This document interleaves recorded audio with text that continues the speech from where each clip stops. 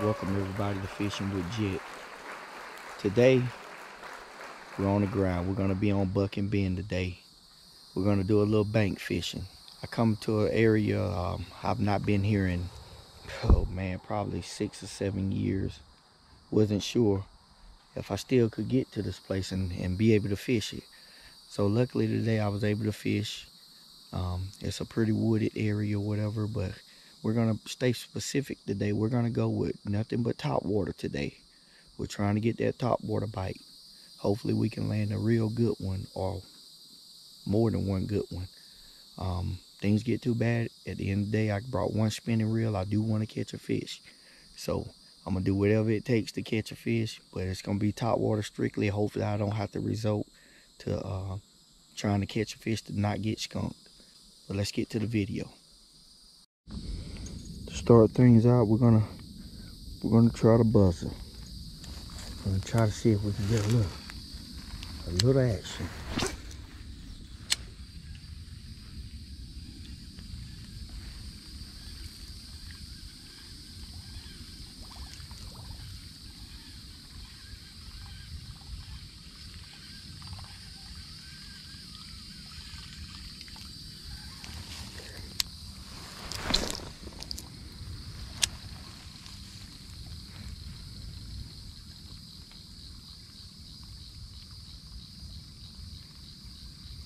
Not sure exactly what to expect today. Hopefully they're real active.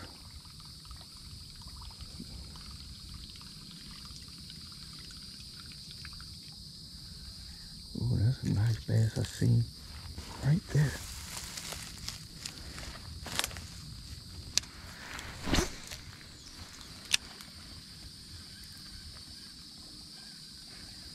Sorry about the view, y'all. It's pretty grown up around here.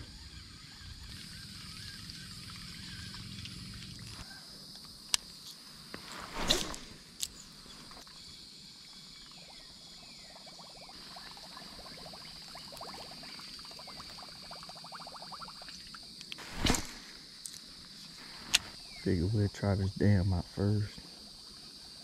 As I was walking up to this area, something huge streaked off from the bank right here. It was just sitting in that corner right there. So, you know, it's pretty grown up, so I'm gonna have to do some maneuvering when it comes down to throwing. Like I said, we're gonna get a buzzer, a go. This is definitely a place that's, you know, has its fair share of snakes. Definitely have to keep my eye out for that.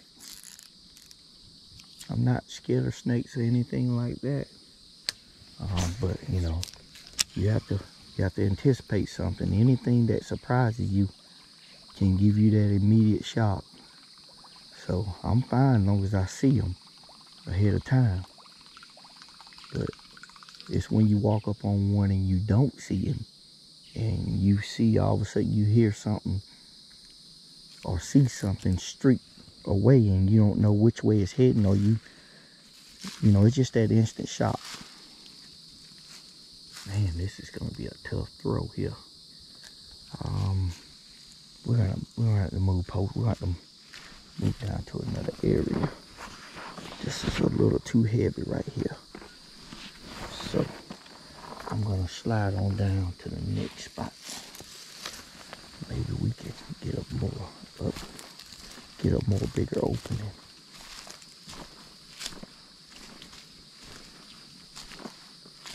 Like I said, trying to be careful. Being careful.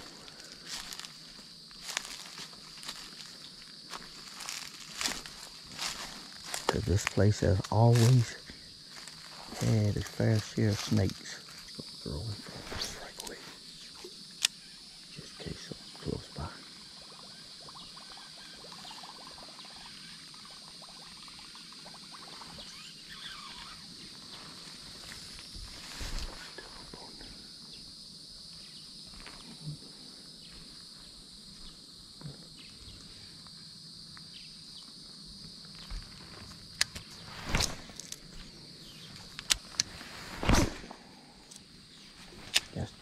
best I've been able to throw the whole time I've been here.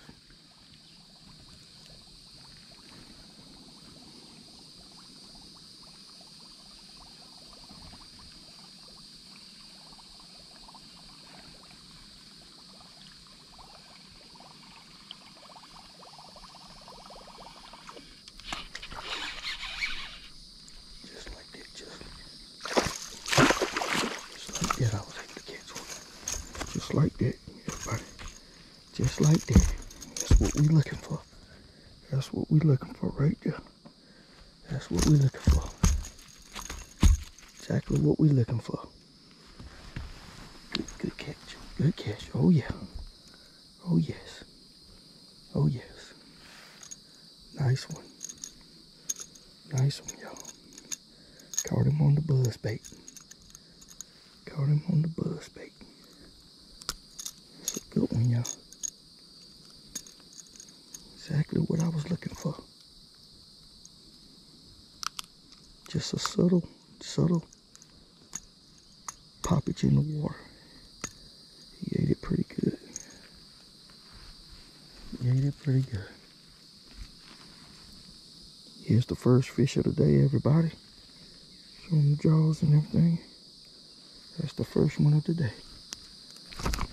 Oh, Lord.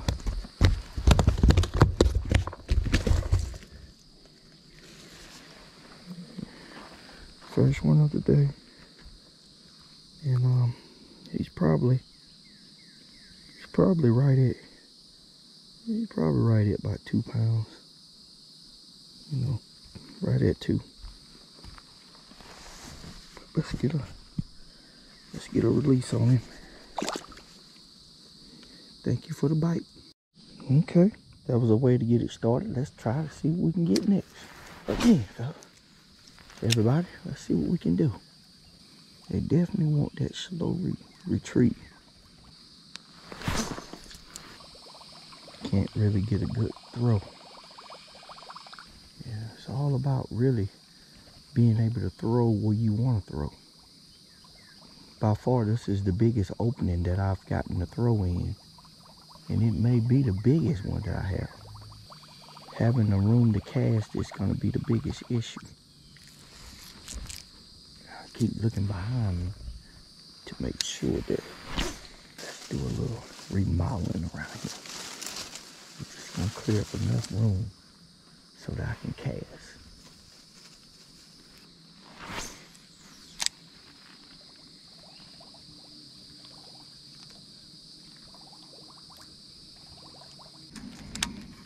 Since we in this area right here, let's try something a little bit different. You know, we did come here to topwater fish, so let's try something a little bit different. I'm gonna try a walking style bait now. See if I can get action. Of course, this is a lure that I don't, you know, you're not gonna be able to fish it in every spot because you got to have room.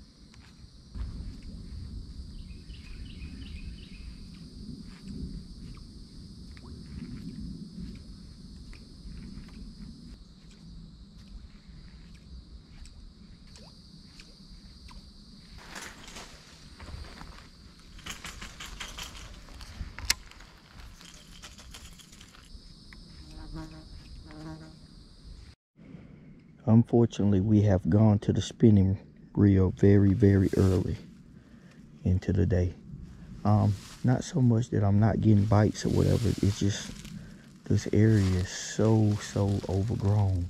I'm having problems throwing bait casters and stuff. So when I get to an area that I can't throw the way I want to throw, I'm gonna throw this. I'm gonna throw this worm. Because at the end of the day, I do want to be able to fish this lake real good, this pond real good. So we are gonna mix the spinning reel into it.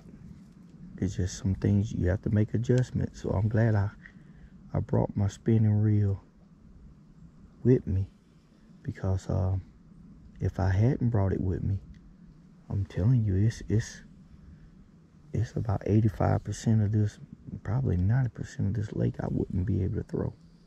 Wouldn't be able to fish. It's just that much growth around the edges. It's very hard to get anything in. One thing about fishing from the bank, you have to be very cautious, because you'll come to the pond with plenty of lures and you'll leave with none. Unlike a boat, you get tangled up on the bank. A lot of times you can't get that back. So rechecking my worm, make sure that it's weedless and in there pretty good is very important right now. The other thing you have to be very wary of when you're bank fishing too, in a wooded area. Not only do you have to worry about snakes, but things like poison ivy, poison oak. You know, be cautious of those things. Don't want you to get home and have a rash on your arm, or leg, or neck. So don't be like me today with shorts on. But that's how I do.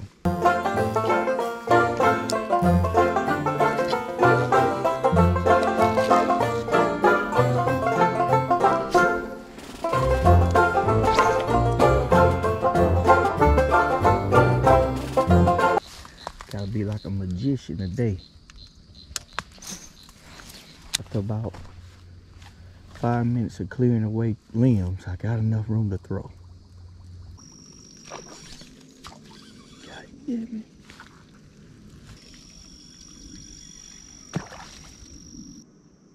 Brim.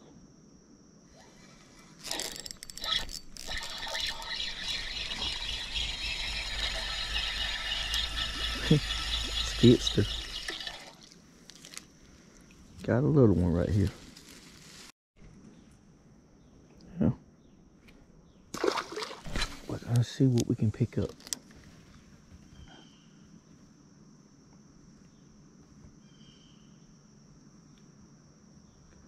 Something hitting it already.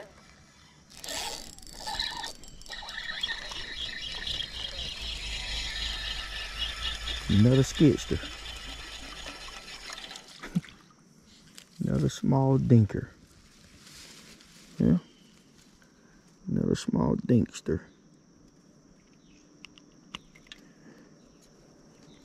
Pretty little bass though.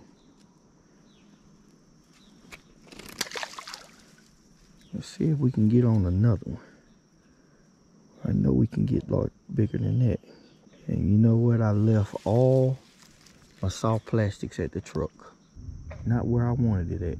But it might be a fish right there. Sometimes the bad cast is the best cast. Yep, sometimes the bad cast is the best cast. It don't always happen, but it happens on occasion. So I'm not saying every time, but sometimes don't give up on the cast because it doesn't go exactly where you want it to go. Check my worm. I ain't got but one worm, so I gotta make this one count.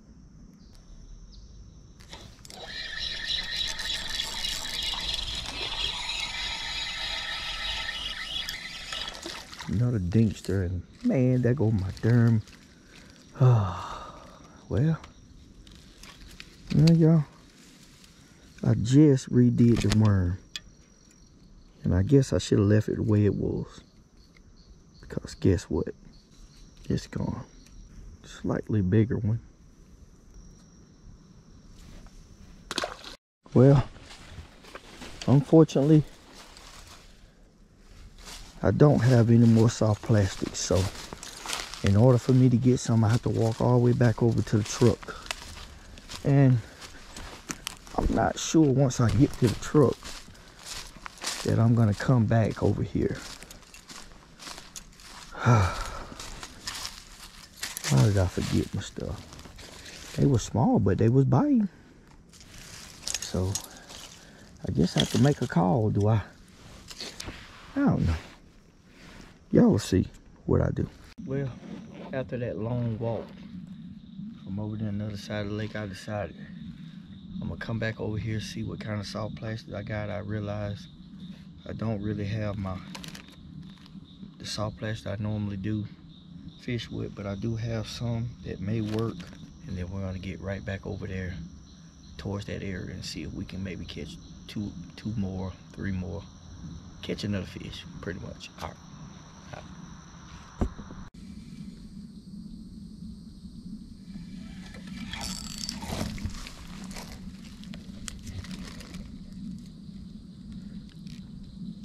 Yeah, got more. Eyeballing, but got another one.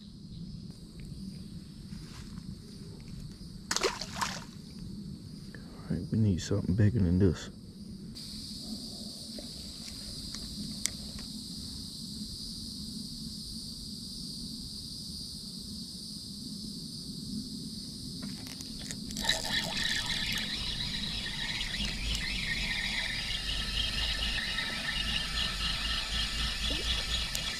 Stir. Yeah, catching a lot of little dinks, a lot of little small baby bass.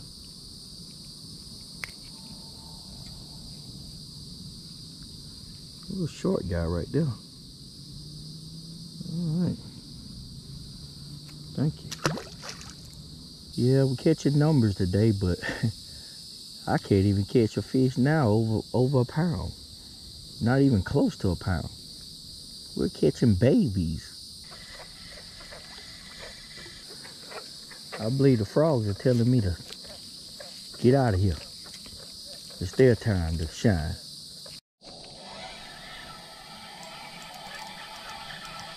I finally caught one over close to a pound. Ooh, he hit it. He rocked it. There we go. That's a bass. That bad boy right there hit it hard. God digging my, he biggest, second biggest one I've caught. Thank you.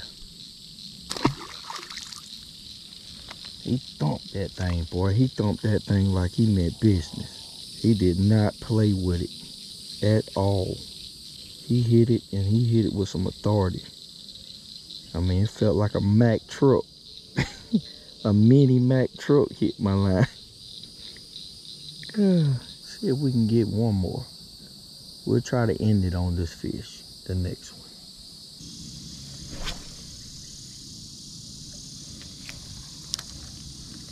All right, we're looking for that closeout fish. Looking for that closeout fish. I think we got it. I think we got it.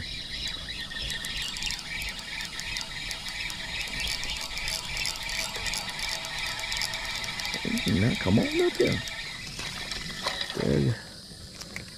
We'll let this little speedster right here be the closeout fish.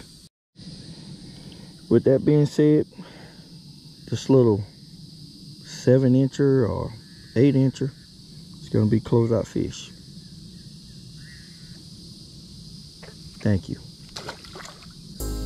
Like I said, everybody, if you like what I'm doing, hit that like button. You know what I'm saying? Share with a friend. Hey, subscribe to my channel. You know, I upload videos every week on Thursdays. I'm trying to stay consistent with my time and that I release my videos. You know, you subscribe to my channel, you're gonna get one video a week. Upload 7:30 a.m. in the morning, sharp. Check me out.